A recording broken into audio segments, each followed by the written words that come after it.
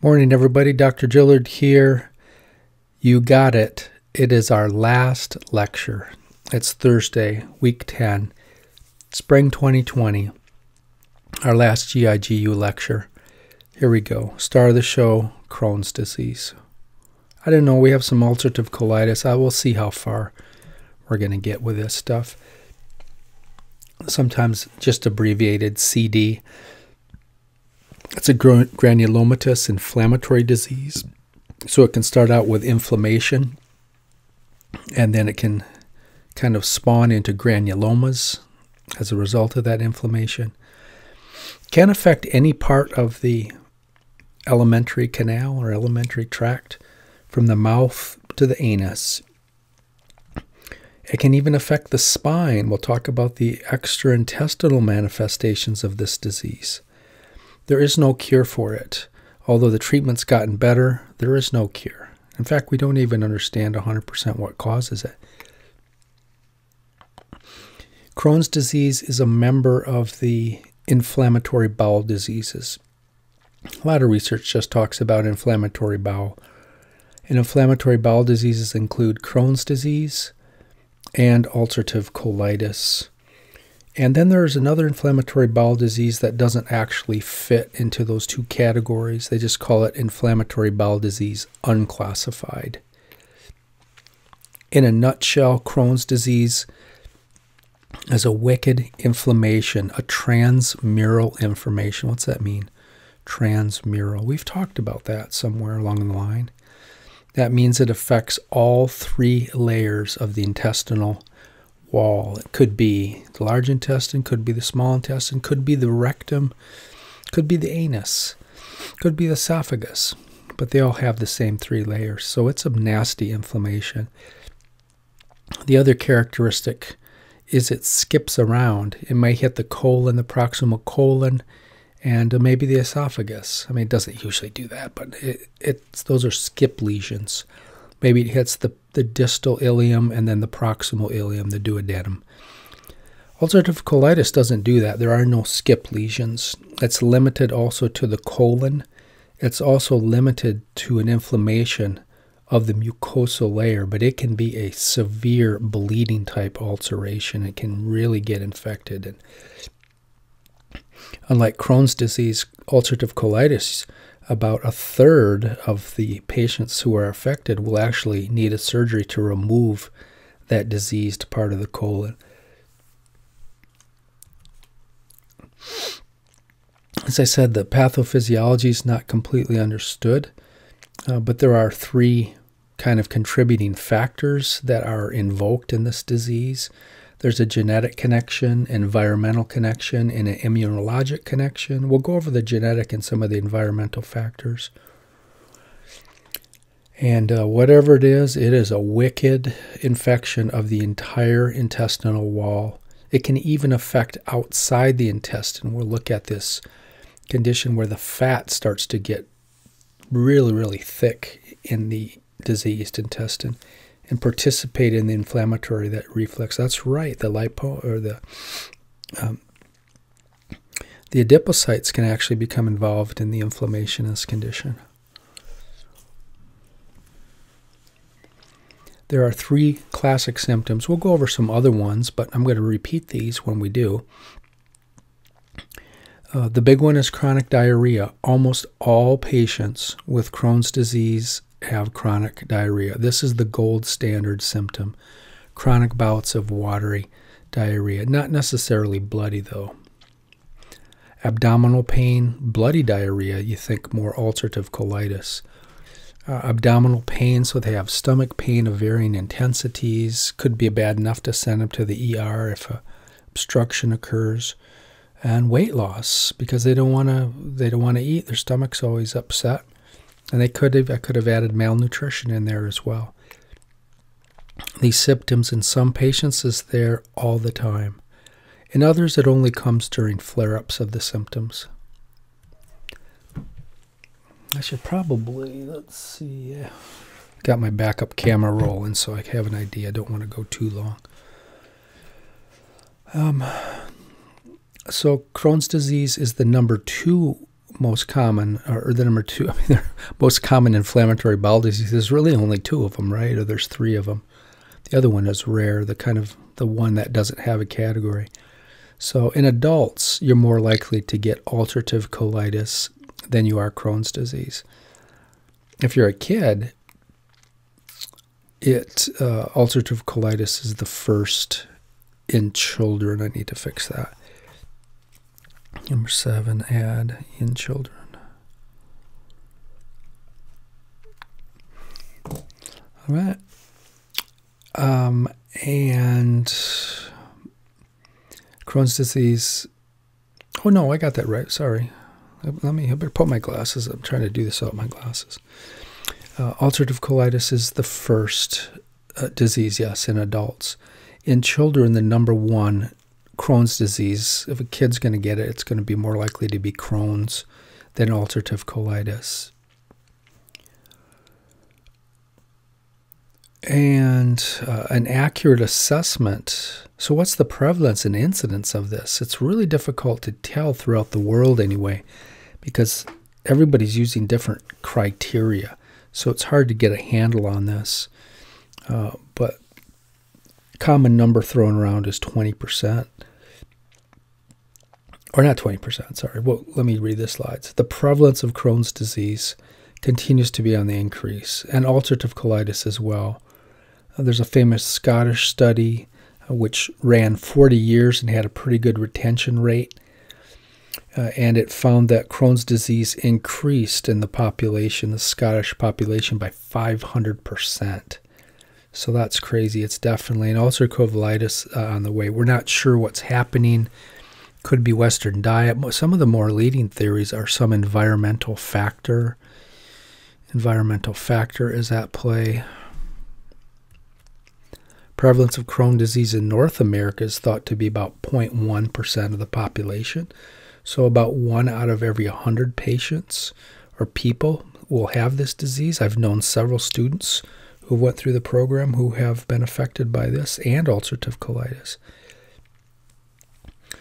Right? Remember, in adults, this one is a little not the usual. Ulcerative colitis is a little higher. A risky time for Crohn's disease to strike the third decade. So many of you are in your 20s. Third decade of life is a risky time for this. And the 60s, my decade of life, is also a risky time for this to develop. North-south gradient. This is interesting. And this holds for ulcerative colitis as well. So there's two research groups, one in France, I believe, and one in the United States. Both, oh yeah, there it is right there. Both of these, about the same time, studied environmental factors on Crohn's disease, and they noticed that people who lived in the south of France and the south of the United States, closer to the equator, more sunshine, were statistically less likely to develop Crohn's disease. And so the theory is that something about the natural production of vitamin D has some protective effect against Crohn's disease. And they're still studying this right now. What are the key diagnostic features? I mentioned these quickly, but let's make it more official. Skip lesions. Crohn's disease tends to strike discontinuously. So it'll hit part of the colon. Let's say it hits the proximal colon, and then it hits maybe 4 inches or 6. Oh, I guess I said it here. 6 inches of the distal ileum will be affected, and then 8 inches of the transverse colon, maybe a little bit of the rectum. So it skips around and strikes, and that's not true of ulcerative colitis. It doesn't skip regions. It'll where it strikes, that's where it'll be. It won't be all over the place like that.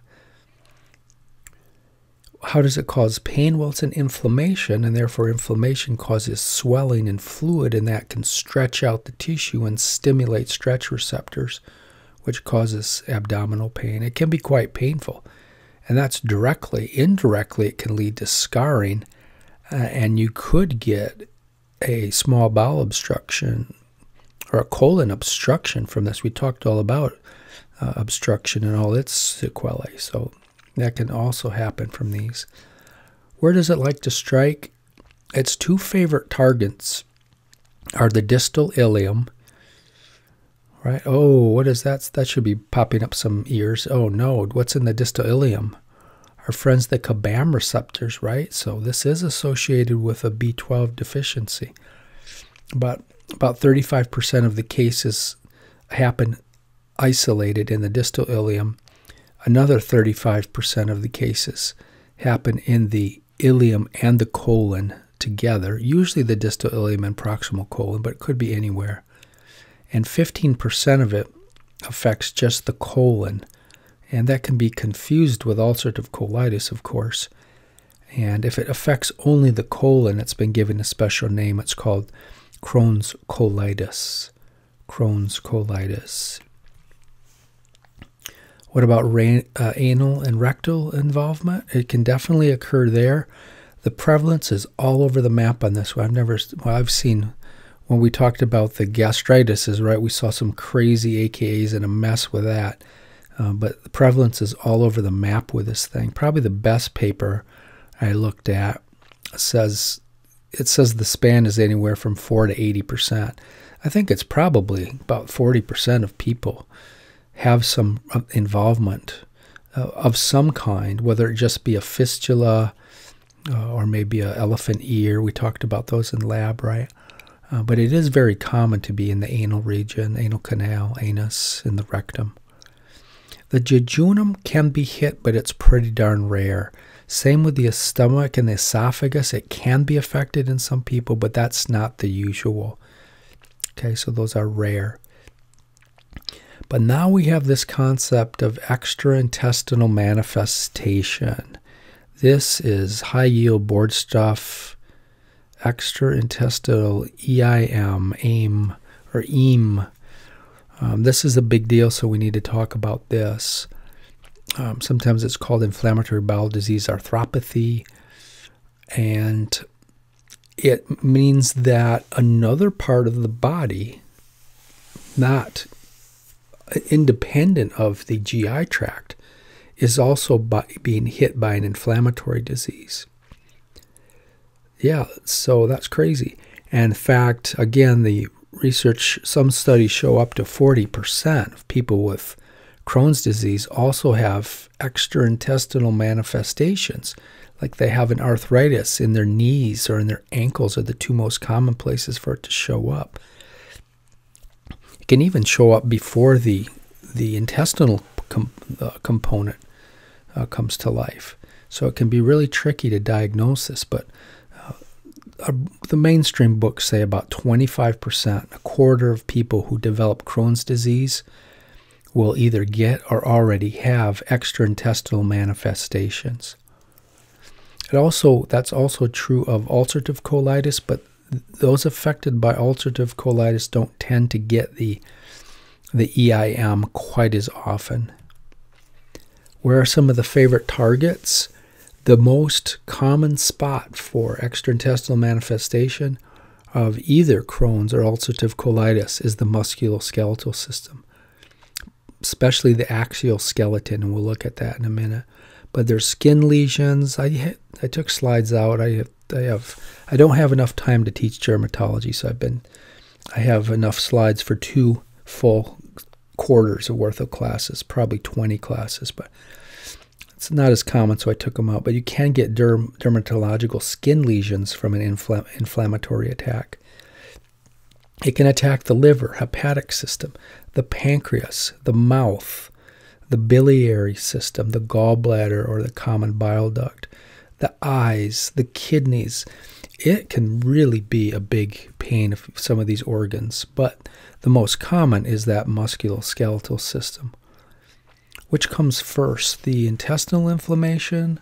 Usually the intestinal inflammation shows up first, and then later on they start getting aches, stiffness in joints, usually the knees or ankles, and the extraintestinal manifestation will come on later. What's the most common target for extraintestinal manifestation of Crohn's? or the inflammatory bowel diseases in general. But the musculoskeletal system is by far the most common spot for these things to show up, of both Crohn's and ulcerative colitis. Even going even further into that, of the musculoskeletal system, the favorite spot to attack is the appendicular skeleton. Going even further, the knees and ankles are the number one spot to get attacked by extraintestinal manifestations of Crohn's disease. And the prevalence, again, the book's like around 20% or so, but 10 to 40% of people with Crohn's disease, as we said. Isn't that what we said back here somewhere? Oh, it's 40. Well, it's renal involvement. Yeah, they need to kind of get one number, their act together on that. But yeah, it can be a problem. Let's see, where did we leave off?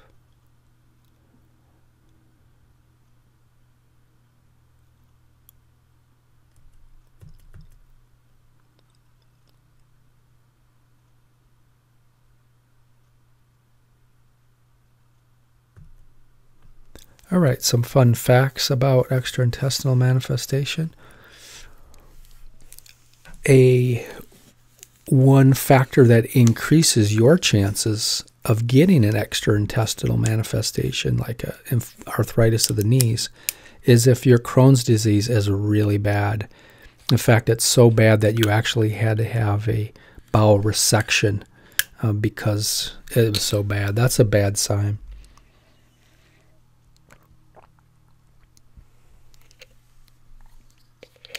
Another fun fact, if you do develop, let's say your knees, arthritis in your knees, then you have a 25% risk of developing another extraintestinal manifestation. Maybe arthritis starts in your ankles, or maybe it starts in your liver or something like that.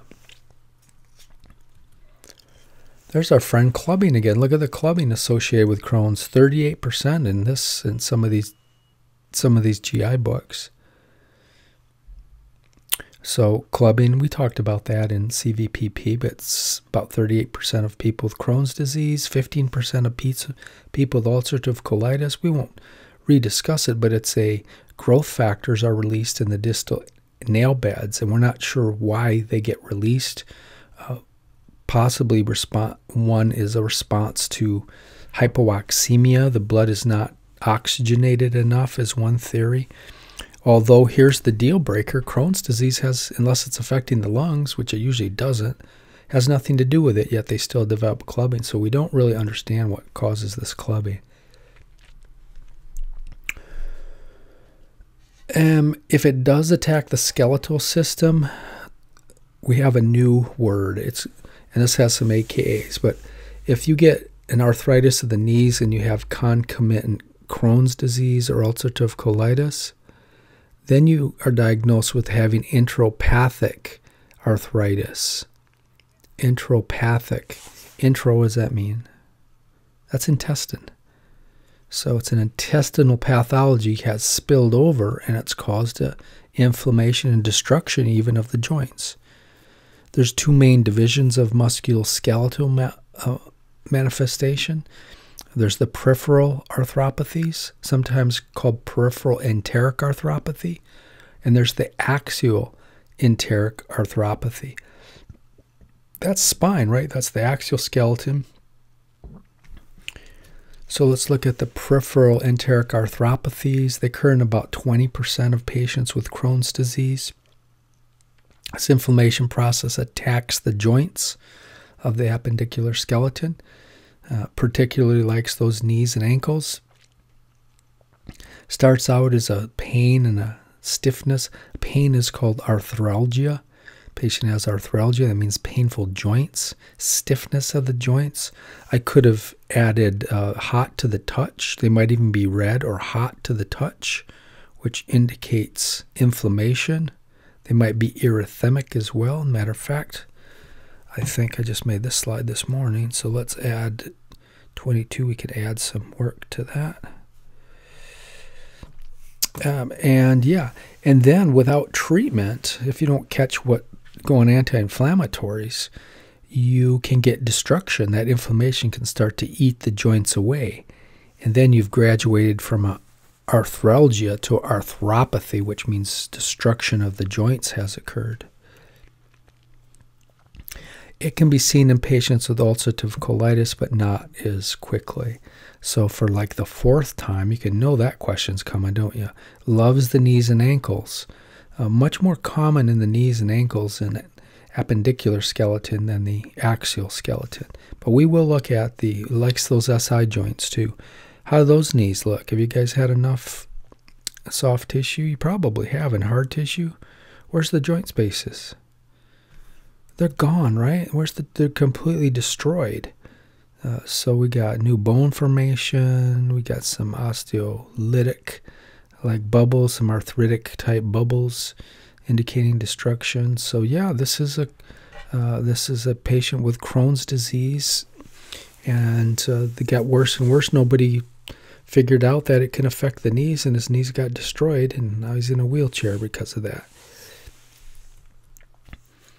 Okay, what about the spine? So the axial skeleton can also, not 20% of the time, but about 7% of the time, people with inflammatory bowel disease can be affected.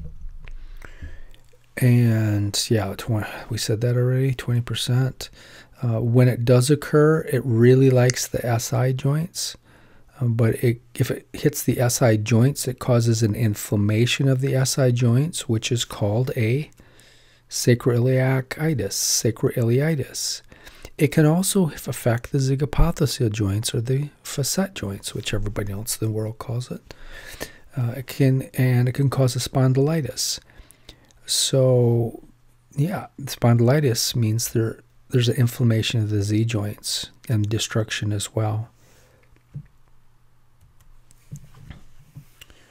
Early patient symptoms. They usually come on, and we're talking about axial extraintestinal manifestation of inflammatory bowel disease. Yeah, it comes on, they get stiff in the morning with their back. It kind of gets better as they go on through the day. Improves with a little exercise in the morning, a little stretching, but it gets worse and worse and worse to the point they become disabled as the joints become destroyed in the spine. It is Crohn's disease-related spondylitis, in other words, enteropathic arthritis, is one of the seronegative spondyloarthropathies. Remember, I had you memorize this list way back in first quarter? Well, now it's coming back, so it should be easy for you. So if you're a member of seronegative spondyloarthropathy cluster, that means that blood work will usually show a positive for HLA-B27 antigen, and you'll test negative for rheumatoid factor. Remember, I think we explained that. You probably had that by this point. And let's not forget the members of this group, right? I do like this slide. Most common, the ringleader of the seronegative spondyloarthropathies is ankylosing spondylitis. Now, this has nothing to do with Crohn's disease or ulcerative colitis. These people are not at risk. Psoriatic arthritis. But here's where our category fits in: inflammatory bowel disease associated spondyloarthropathy, aka enteropathic arthropathy. And you'll learn, probably different teachers will give you different ones of these, but here are all the AKs: enteropathic arthritis, enteropathic seronegative spondyloarthropathy. Whew. How about just Crohn's disease related arthritis? Makes more sense, but they won't say that. Again, Crohn's disease is the usual cause of this, and ulcerative colitis can be, but not usually. The other members of this seronegative spondyloarthropathy cluster is Reiter syndrome, pencil in a cup. Remember the Reiter, pencil in a cup. And reactive arthritis is the preferred AKA nowadays. Whipple's disease and Beckett's disease. So you know a question's coming from this slide, right? It's so easy. Blank is not one of the seronegative spondyloarthropathies, right? And you're getting used to my questions by now. It does love the SI joint, as I said, the axial extraintestinal manifestation of the inflammatory bowel diseases. If it's going to hit the spine, it's going to show up in the SI joints more likely than not. It could hit the Z joints, but not as likely. It probably will hit the SI joints. So in that case, it's hard to differentiate from the other seronegative spondyloarthropathies, especially ankylosing spondylitis, which is the most common. Here's a 38-year-old who came in with a history of low back pain, no incident for the development of back pain. He does have chronic stomach upset, so chronic dyspepsia, and with chronic diarrhea on and off. Can't think of a reason for his back pain. Examination showed pain and tenderness when you poked around in the SI joints. You took a radiograph. What do you think? Oh, I heard some of you. Some of you are thinking like spine care professionals, right? Do you see a problem why he might also have back pain? Come on, one of you's got to get it. Somebody got it. Robert got it. See the slits right here? What's that? Not supposed to have slits like that. Yeah, facet tropism, right? You're supposed to have coronal facets here. Instead, he's got really sagittally facing facets here. That's a cause of chronic back pain. But anyway, look at the SI joints. There's no clear line in these SI joints, especially this one on the right. So these are being destroyed by chronic inflammation. All right. So multiple joint arthropathy. So about 5% of Crohn's disease patients present with multiple joints affected, and that it could be either a plausiarticular or polyarticular arthropathy. Remember, arthropathy means there's destruction of the joint. What's the difference between polyarthropathy and a plausiarthropathy? Plausi means that there's less than 5 joints affected. So you got a wrist joint and a knee joint affected, or you got a metacarpal phalangeal joint affected and a carpal joint affected. But if you have a whole bunch of them, then you have a polyarthropathy. And that's got to be greater than or equal to 5. Right? Arthritis means inflammation. We said that. Yeah, ulcerative colitis doesn't usually do this, but could, but usually not. The arthralgias also typically mirror the flare-ups of symptoms. So if you have a flare-up of, we'll learn Crohn's disease, some people have attacks of it, and they can go for months or even years without an attack. And when the attack comes, then the arthropathy, the arthritic pain occurs as well. So those two seem to be related. That's always a great question to ask people. What about the etiology? It's not fully understood. There's no question it's a wicked inflammation that develops, but the $64,000 question is, what causes? Why is there inflammation? Is it a bug? Is it autoimmune? What is the deal? And so the theories of this are all over the place, from superbugs, we'll talk about a couple of these, and dysbiosis, where you get a disturbance of the good versus the bad bacteria in your gut. And yeah, so let's actually look at some factors which increase the chances of developing Crohn's disease. So again, there's 3 main categories of risk factor: genetic, with gene mutations, environmental factors, and immunologic. We won't look at those, but we will look at, we'll talk about some of them. They're kind of in here a little bit, but we're sticking mainly with genetic and environmental factors. Genetic factors, so mom or dad having a first-degree relative who has Crohn's disease, and that's not by someone who's adopted, right? A blood relative. You have a 50% chance of, they share 50%. You have a 10-fold higher chance of getting it than somebody normally walking down the street has. So you're 10 times at risk, which is significant, right? Even 2 or 3 times is significant risk.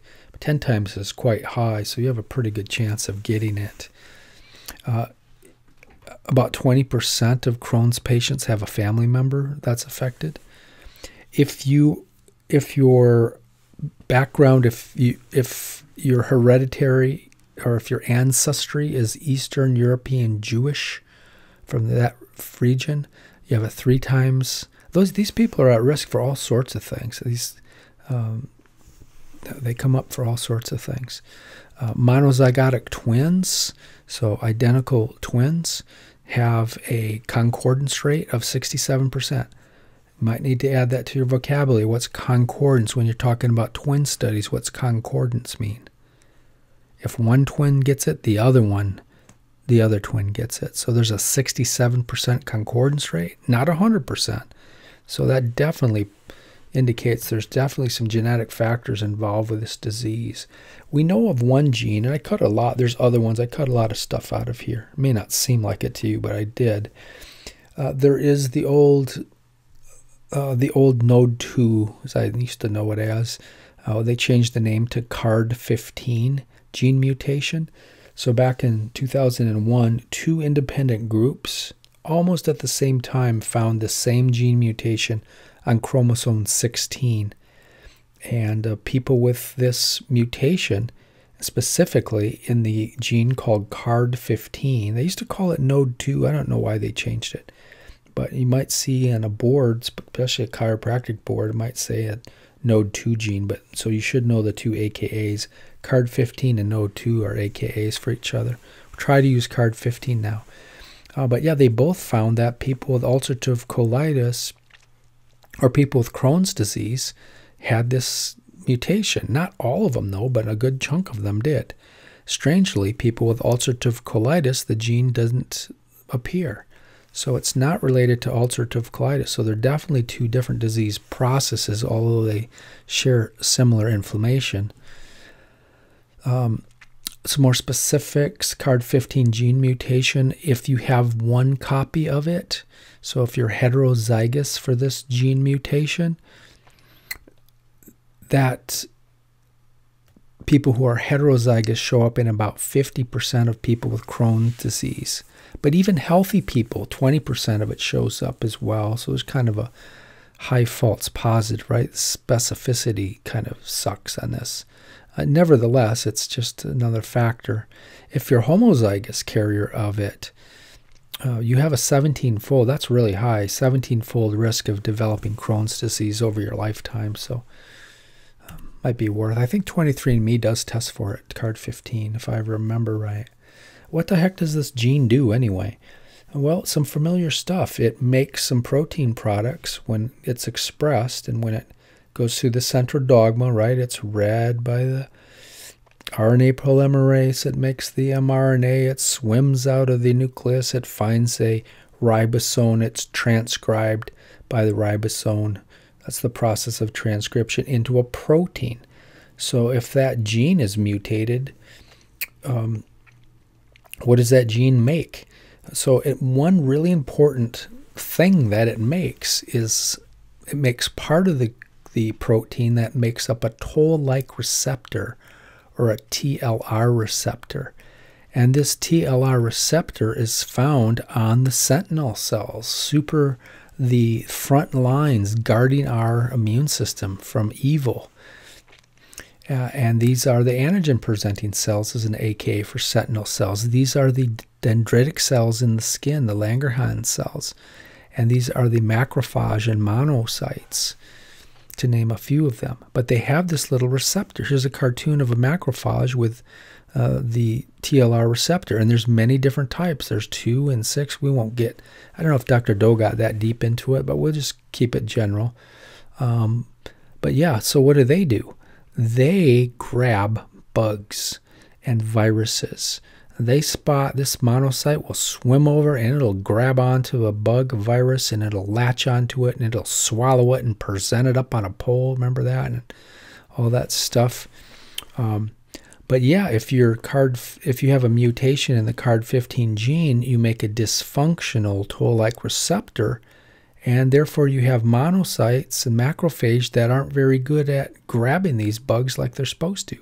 I mean, this is the front line. You've just let bugs go through the front line and get deeper into, if we're talking about the intestine, deeper into the submucosa, because your front line kind of in the lamina propria, these guys first show up, is not very good. All right, so let's bacteria infiltrate into the intestinal wall. Therefore, bacteria can grow wild in the intestinal wall, which can spark. By the time the big troops see it, you'll get a huge inflammation. But it's not on the mucosal layer anymore. It's not on the outside. It's got a late start, so the bugs have really built up an army. So you get a wicked inflammation because of this. And then the swelling and the stretching of the skin and mechanoreceptors and nociceptors causes pain. You get a tummy ache.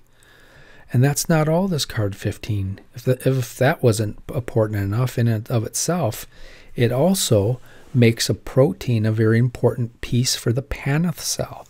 Remember we talked about these panath cells, how they spit poison out. If bacteria come near them, they spit at them. They spit a poison, these little bactericidal antibacterial proteins, specifically lysozyme and defensin, are spit.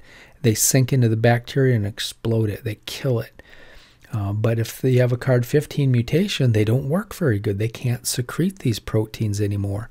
And these bugs just go right between them and kind of give them the hand, laugh at them. You can't do anything to me. And then the bugs get in here deep, and now we got trouble. All right, so everything I just said, can't kill the bacteria. You can't phagocyte. Remember, they can phagocyte as well. They can't do that. They're just useless panath cells. So one theory in support of this is the density of panath cells in the crypts of Leverkuhn. They are much more prevalent in the distal ileum than anywhere else.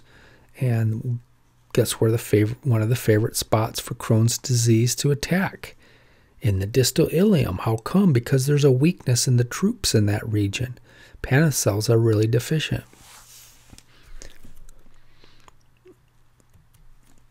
Some environmental factors we can talk about. So there's infectious agents, there's environmental antigens, there is bad habits like smoking. Smoking is really an interesting one on this. Not so much for, it's bad for almost everything, right? But it actually prevents people from getting ulcerative colitis. Remember that favorite? I remember I saw that house episode. I was laughing and laughing. I had to go online and look. I thought for sure they screwed something up, but no, it's true. People who smoke have a less tendency to get ulcerative colitis, but they have a greater risk to get Crohn's disease. So don't go start smoking. All right, and then there's gut flora, dysbiosis. There's imbalances between the good and bad bacteria. In fact, here's the smoking slide right here. There, it's probably my favorite show ever. Missed that show. Although you can watch it online. You can watch it on Netflix. Smoking is the strongest risk factor, or not the strongest, but it's a really strong risk factor for the development of Crohn's disease. But strangely, it's actually protective against ulcerative colitis. And there's the House episode, and House hates doing clinic duties, terrible with people and patients, right? He's brilliant, but not a people person. So he prescribed cigarettes to that person with suspected ulcerative colitis, and Cuddy went crazy, and no one else knew. They thought he was crazy, but they looked the studies up, and sure enough, it was, and it actually helped the patient. Anyway, so what is the deal with smoking and Crohn's disease? We're not 100% sure, but those darn cigarette smoke particles get into the bloodstream, and they soak in, they get into the bloodstream, and then they soak into the lamina propria, submucosal layer, and then they have some effect which causes the tight junctions to relax, and bacteria can slide through. Remember, tight junctions prevent bugs from coming between enterocytes, and that's called leaky gut. You ever hear that term, leaky gut? I'm not going to get too crazy into this, but leaky gut means you have increased membrane permeability. So that means you have increased leakiness between the enterocytes.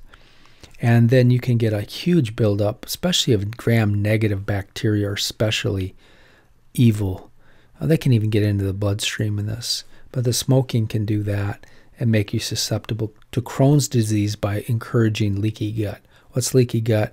That means you have increased membrane permeability between the enterocytes. All right, increased bugs, yeah, will trigger chronic inflammation.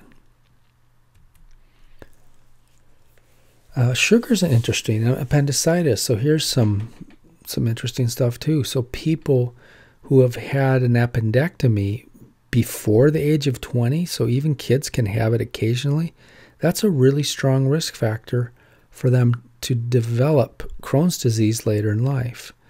And another study, a couple studies, have found that excessive sugar in kids, refined sugar, somehow is thought to increase permeability, cause a leaky gut again, of enterocytes to bugs. And they don't know the mechanism, but if you have a leaky gut, you have more bacteria. The bad ones can get in to the intestinal wall and spark an inflammation.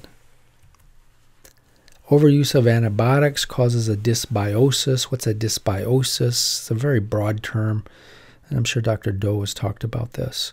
But basically you have a screw up between, you have too many bad gram-negative bacteria around and not enough of the good guys around who balance out the bad guys. So that's thought to cause leaky gut syndrome. Anytime you have a dysbiosis, it goes with leaky gut. The use of oral contraceptives at slight increased risk. They don't really know the mechanism.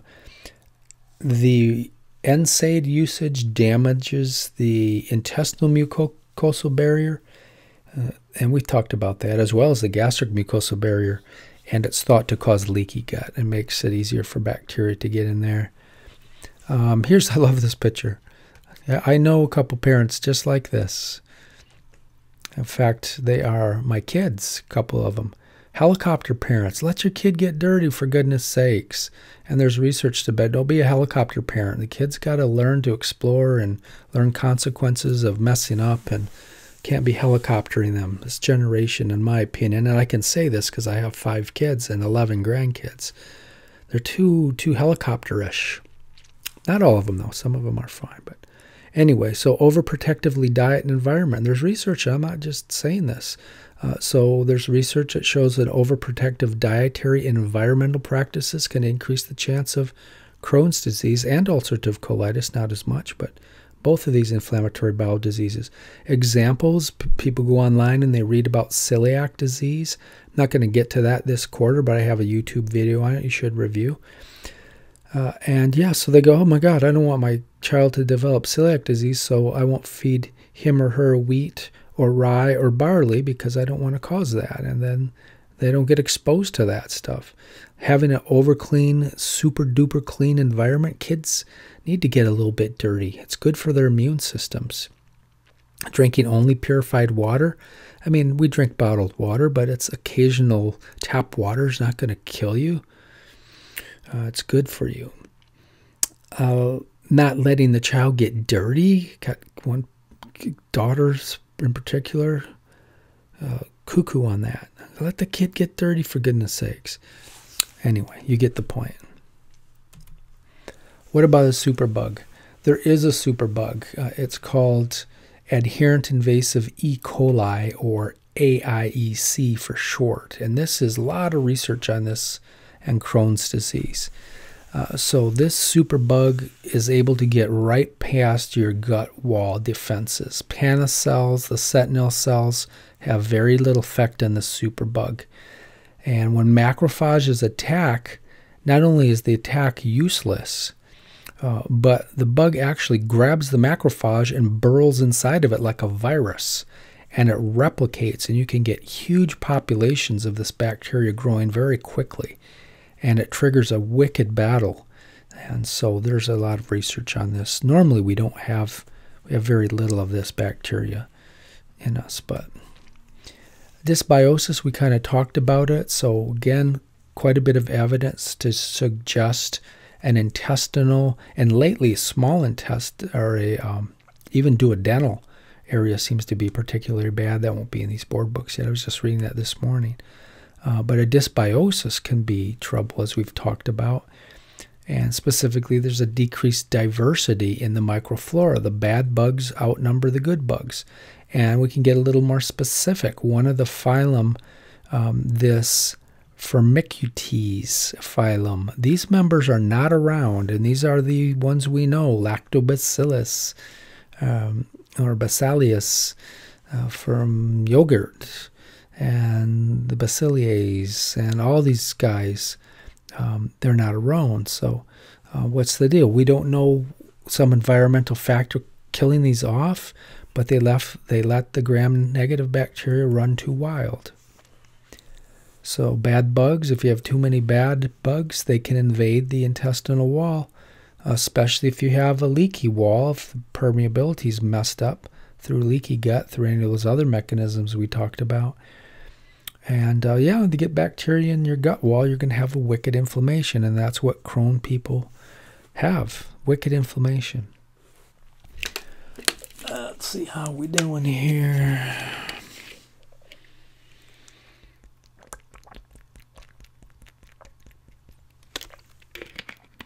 Clinical findings.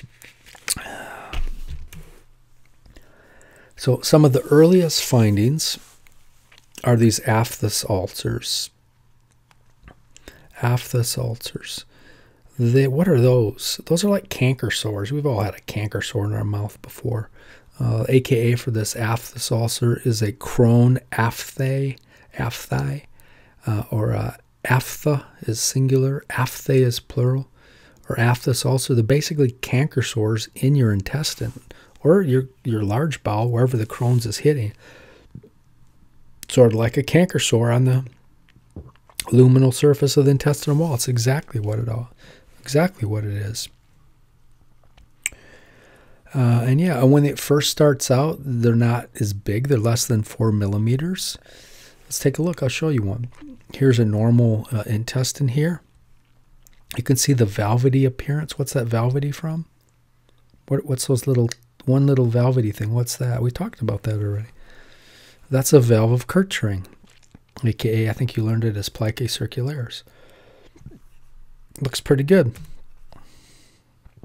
How's that look? Not so good, right? See the ulcer? Looks like it's healing up. There's one big one, pretty good one there. There's one there. Those are just like little ulcers. Can you imagine the ones in your mouth are painful? And these are painful as well. There's nociceptors in the mucosal layer.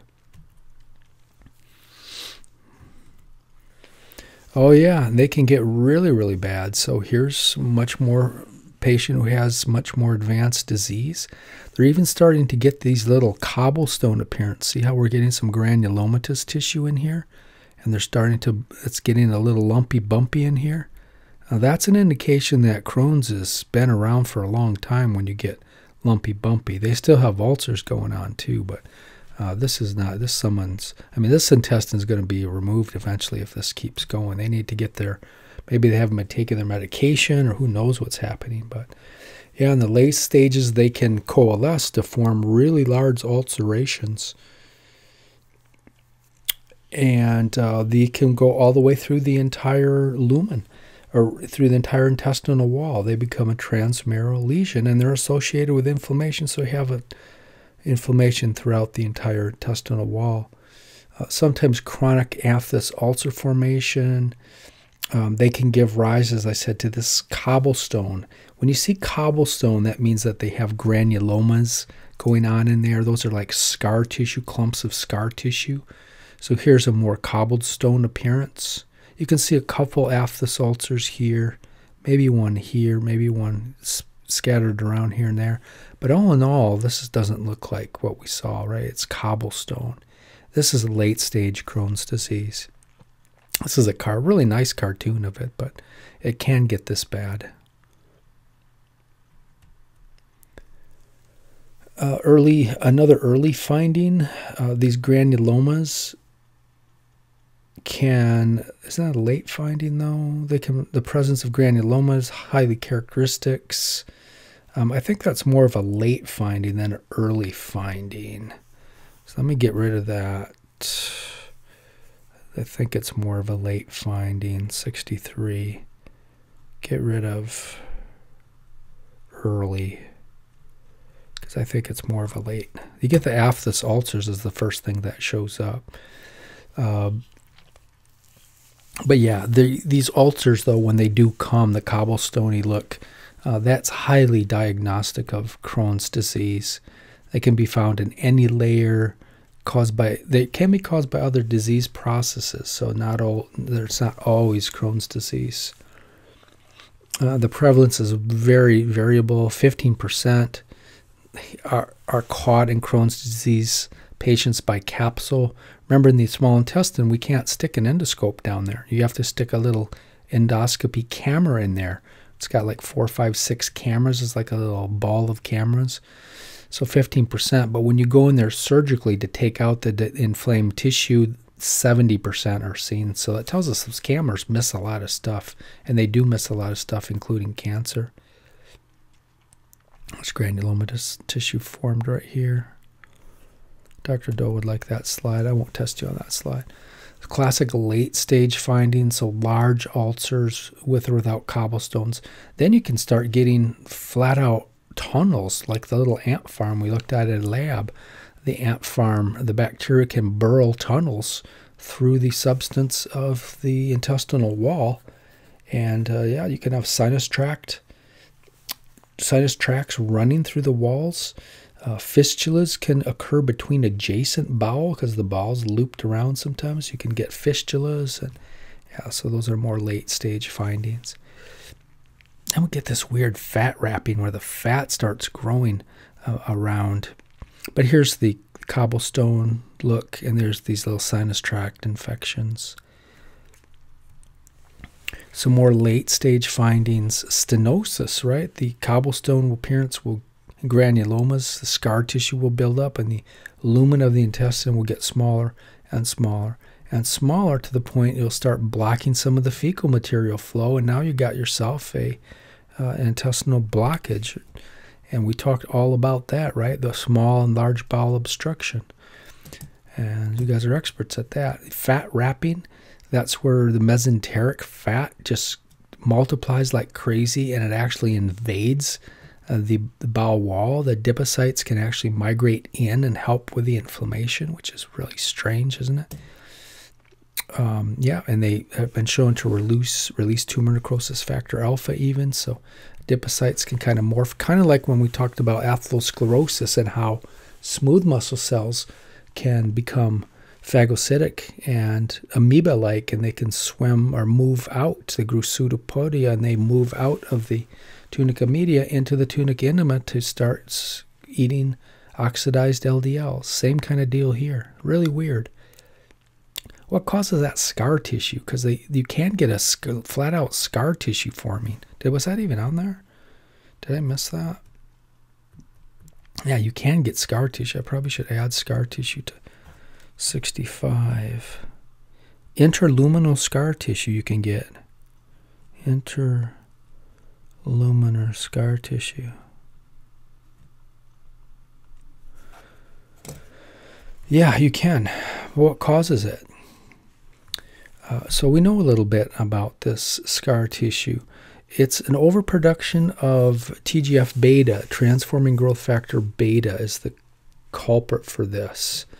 And the presence of inflammation, some of the cells release the cytokine, tumor necrosis, transforming growth factor beta. I was going to say tumor necrosis factor alpha, which is another pro-inflammatory cytokine, but it's a TGF-beta.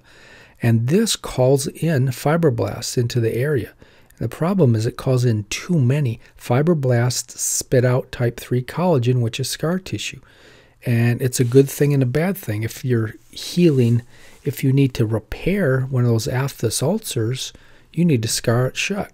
And that's great.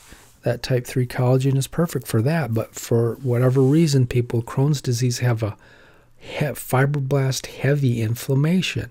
Too much TGF-beta is wildly overproduced, and you get crazy amounts of scar tissue which can extend into the lumen of the intestine, like this picture here. And so this is ripe for small bowel obstruction, right? Here's the fecal material coming through here. How's that going to get through there? It might not. Here's one that got tangled up, and now you got a blockage, and now we go back to my lectures on small bowel obstruction, or it can happen in the large bowel as well. Usually small bowel, though.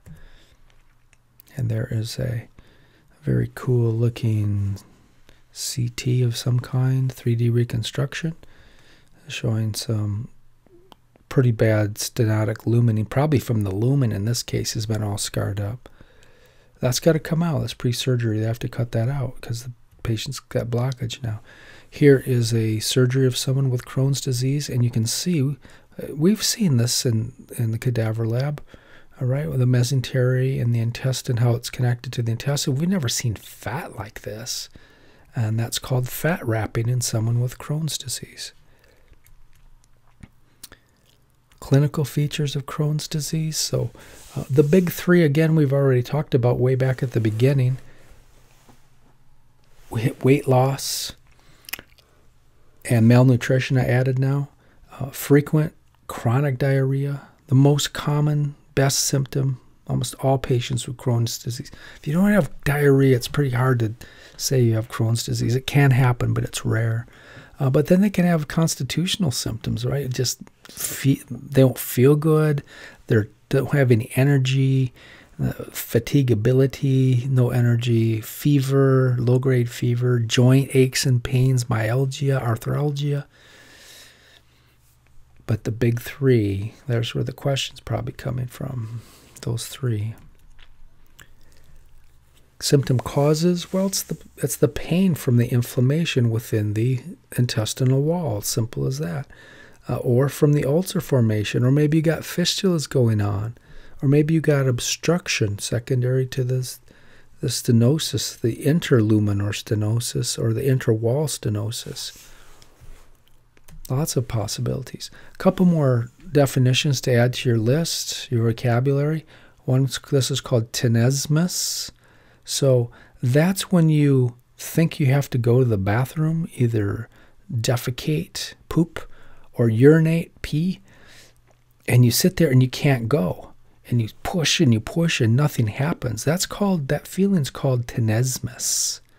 Tenesmus.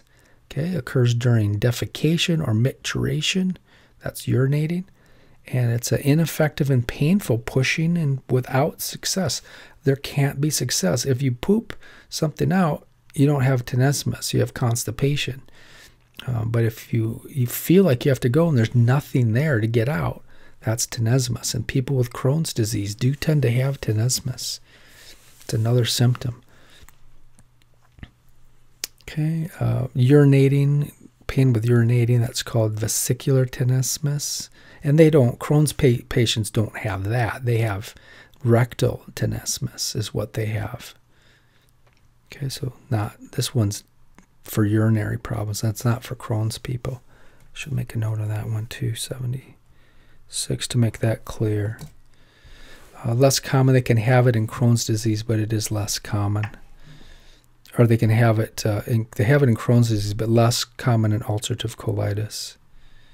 If the patients have rectal involvement of Crohn's disease, it's more common with that.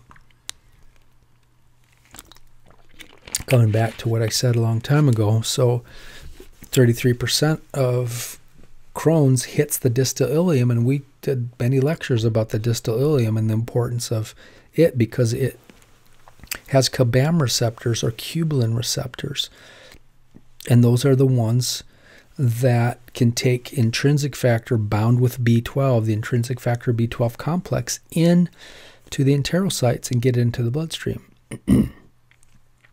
So if you got an inflammation, it's going to break those CBAM receptors, and you're going to have a vitamin B12 deficiency because of it. So people with Crohn's disease can develop megaloblastic anemia and from vitamin B12 deficiency. Pretty simple as that. And what are these other symptoms of intestinal obstruction? We talked all about those, but abdominal, severe, acute abdomen, right? 10-10 abdominal pain eventually. Dehydration, bilious imminence if it's proximal. They're probably not going to have bilious imminence if it's down in the distal ileum. But if it's up in the duodenum, they sure can have bilious eminence. And then they have that, remember that colicky, intermittent colicky pain comes in waves of crescendo. We've all probably had that, I think, before. I know I have. I know my wife has. You get that pain usually whether you ate something bad and then it relaxes. Having a baby is the same thing. The contraction occurs, it hurts like heck, and then it relaxes. That's colicky pain. Blood leak. So it's pretty rare for Crohn's disease people to have blood coming out. So they don't have melena usually. Hematemesis, they don't have that usually. They may have some occult blood, a little bit of leakage from the ulcers. So it's seen about 50% of Crohn's patients you can catch occult blood with an occult blood kit. So that's usually ulcerative colitis. They have trouble with bleeding. Diarrhea, again, is the most common, most universal symptom. We've said that several times. The inflamed enterocytes, it's an inflammation.